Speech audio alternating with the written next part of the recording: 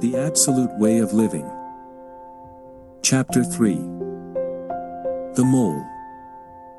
Mole sat under a bushel thinking hard. Where will my next meal come from? You could hear her speak to herself. Times were getting harder for the mole. She was all alone with poor eyes, but she preferred the peace and comfort associated with being alone. Gone were the good old days of juicy insects and careless worms. Now she had to go harder and deeper for a morsel from whatever she could find. "Why don't you like company?" the bat asked, to a very surprised and confused mole. "Would you be my companion?" the mole asked in a silly manner. "You know better than I do the advantages of being alone. We have been comrades in the hunts of the nights, and we have hunted at our own pace with less interruption from others and even ourselves. Why then this question?" Bat hung there feeling silly. "I was asked to observe, not interrogate. Now how do I answer?" As the bat scolded herself, thinking of her next words, Mole continued her speech. "Before all these, I was a great believer in company," said the mole. "And from my great attention to the stories of Owl, as well as my quick legs and my keen eyes, I was the best among my peers. Owl had many a tale to tell," she continued. "Tales of laughter and sorrow, tales of abundance and famine, tales of heroes and cowards, some of which were clear indicators to the dangers of company. But as young and carefree as I was, I wouldn't understand. Would I blame myself? Many of his tales were geared towards the feats of togetherness and the sorrows of loneliness, a fallacy so indoctrinated in my mind until the day I lost my precious sight. You see, we were a class of 10, together in sport and in hunts. Together we rarely missed our target. We had much to eat and little to leave behind. We were invincible, but clearly not prepared for reality. The reality of competition and its dreaded sister, envy. To please our parents and teachers, we pushed ourselves to be better than our colleagues, which for me came effortlessly. Don't ever be fooled by anyone who says there's good envy, my dearest sister," Mole continued her sermon.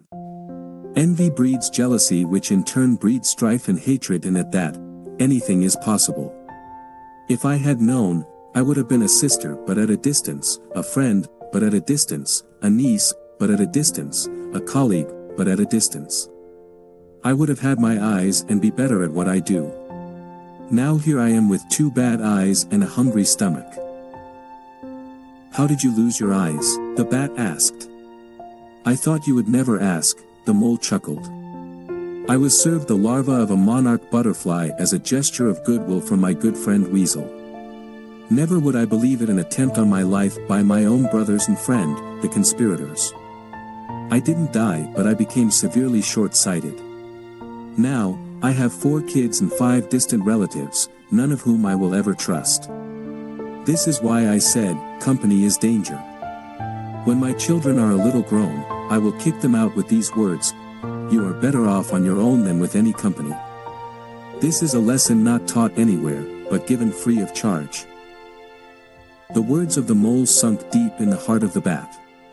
She couldn't help but feel sorry for the mole.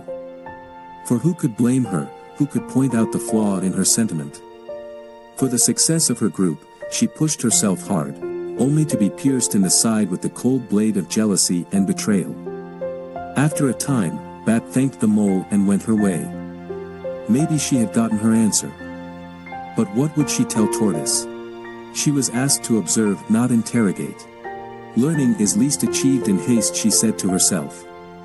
Let me observe her ways a while and come out with my verdict. With this, her watch had begun. Mole was very discreet in her hunts. She had the perfect camouflage and was very difficult to detect at night, but the bat kept her pace. She had been stalking the mole for a week now. Further down the slopes of the savannah they would go, but at last, in the coop of the farmer's chicken, Mole found herself. There was plenty to eat and she was grateful for her toil. Every night she would come and every dawn she would go. For she was always alone, minding her business, so she didn't know. The farm was a no-go area for animals. Many knew this because of their many acquaintances. Many animals had lost their lives to the gun of the farmer.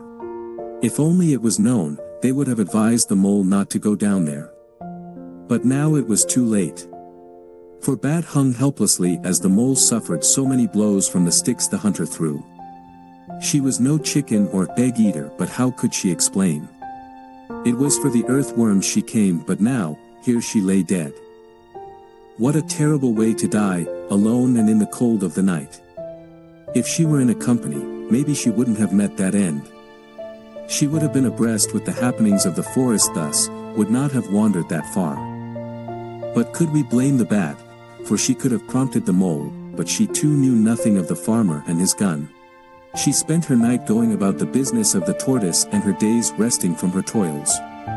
Now she had learned a lesson. A lesson so terribly learned. For many people might ignore this, but it is rightly said.